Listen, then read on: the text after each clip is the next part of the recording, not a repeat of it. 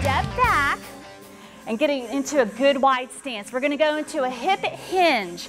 So keep those straps taut and you're just gonna lean forward, push your hips back and come to standing. Excellent. Shift your hips back and come to standing. Nice, good work. And up and down and up and down. Good. Now this time we're gonna hold it down. Hold and twist to the right. Open up that chest and you're gonna feel a nice stretch in that inner thigh and come down and switch sides. Nice. And down and switch. If you feel like you wanna go wider, go for it. And lower down and switch. And lower down and switch. Lower down and switch. Excellent work. All right, let's get one more on each side.